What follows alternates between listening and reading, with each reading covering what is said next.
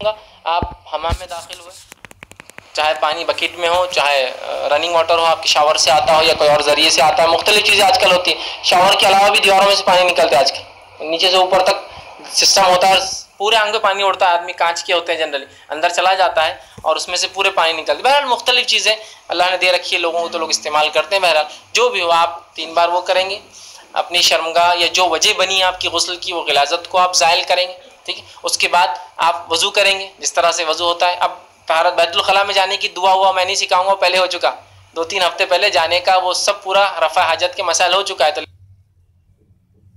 लिहाजा मैं इसलिए वो बात नहीं रख रहा हूँ, वरना फिर उसको ऐड करेंगे तो कई चीज़ें इजाफा हो जाएंगी, बहुत मुश्किल होगा मुझे समझाना, ठीक।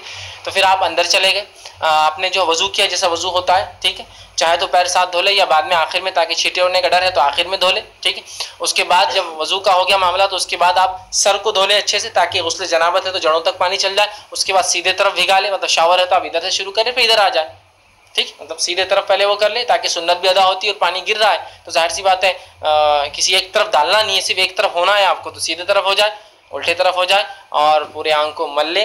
और उन मकामात को ख़ास तौर से जहाँ हो सकता है पानी ना जाए, बगल हो सकते हैं, नाफ हो सकती है, इसी तरह शर्मगाह का पिछला हिस्सा हो सकता है, घुटने का पिछला हिस्सा हो सकता है, बैठ कर नहा रहे हैं, या मुख्तलिफ पोजीशंस के अतबार से मुख्तलिफ आज़ा हो सकते हैं की रह जाए, उनका आप ज़रूर ख्याल रखें और उनको धो लें। औरतें हों बहुत घने बाल हो, जिसने वो प्लेट वाली चोटियाँ डाली रखी हो जो बहुत ज़्यादा होती है, तो वो अगर 3 बार भी पानी डाल ले तो इंशाल्लाह उनके लिए किफ़ायत कर जाएगा।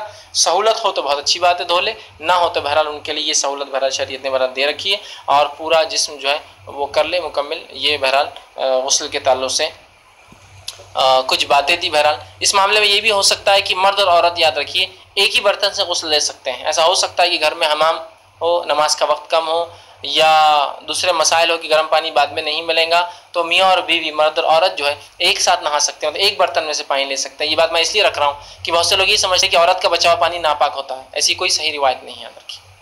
इसलिए कि माँ आयशा की एक रिवायत आती है रज़ी अल्लाह अन्हा, जो है ये सही रिवायत है कि वो कहती है कि आप सल्लल्लाहु अलैहि वसल्लम, मैंने गुस्ल जनाबत एक ही बर्तन में से, एक ही टब में से लिया, कि मैं एक बार लेती और अपने आप को धोती, और फिर आप एक बार लेते हो मग और अपने आप को वो करती। रात का वक्त था, ठीक है, तो इससे पता चला कि बैक वक्त मियाँ बीवी नहा भी सकते हैं, और कॉमन पानी यूज़ कर रहे थे दोनों, एक ही टब में दोनों हाथ डालकर एक ही मग्गे से धो रहे थे। मतलब एक बार मैं आयशा लेके अपनी बारी करी थी, एक बार आप समझे जैसा कि वजू करते होते हैं 2 मर्द अगर वजू कर रहे हैं तो एक के बाद एक के, तो वैसा वो दोनों मिलकर शेयर कर रहे थे। इससे पता चला कि औरत का बचा हुआ पानी नापाक नहीं होता, या औरत जिस पानी में हाथ डाले वो नापाक नहीं होता है। और दोनों भी जनाबत की हालत में थे, मतलब मैं आयशा भी नापाक थी और वो भी थे, लेकिन दोनों ने पानी हाथ डाल कर लिया। तो इससे बात समझ में आ रही है कि वो बात दुरुस्त नहीं है कि औरत का बचा पानी नापाक नजस होता है। बहुत से लोग सवाल करते हैं क्या घर में औरतों ने जो पानी इस्तेमाल किया हम कर सकते हैं? बिल्कुल आप कर सकते हैं, इसलिए कि वैसे पानी की किल्लत है, आप बिल्कुल यूज़ कर सकते हैं, कोई मसला नहीं। इसलिए कि इसके ताल्लुक से कोई ममानियत की कोई रिवायत नहीं है, बल्कि यहाँ तो सही रिवायत है कि दोनों ने एक ही टब में से पानी लिया, वो हाथ डालती एक बार और वो कहती मैं लेती, फिर आप हाथ डालते और आप लेते। तो बहरहाल इसमें जो है कोई मसला नहीं है, ठीक है। तो ये थी चंद बातें गुस्ल के ताल्लुक से, माशाअल्लाह बहुत